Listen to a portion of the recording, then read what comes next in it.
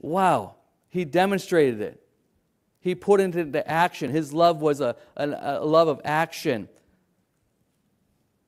God's love for us was real and genuine, committed.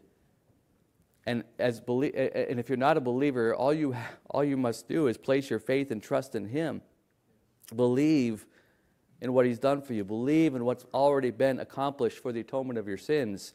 In 1 John 3:1, it says, "Behold, what manner of love the Father has bestowed upon us, so that we should be called the sons of God." Do you want to be called the sons of God? Believe on Him. Believe in what He's done for you.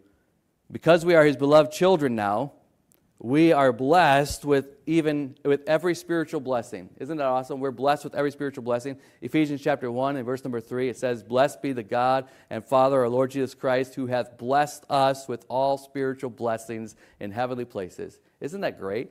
As Christians, that's what we have in Christ. And not only are we blessed with all spiritual blessings, we are also accepted by Him.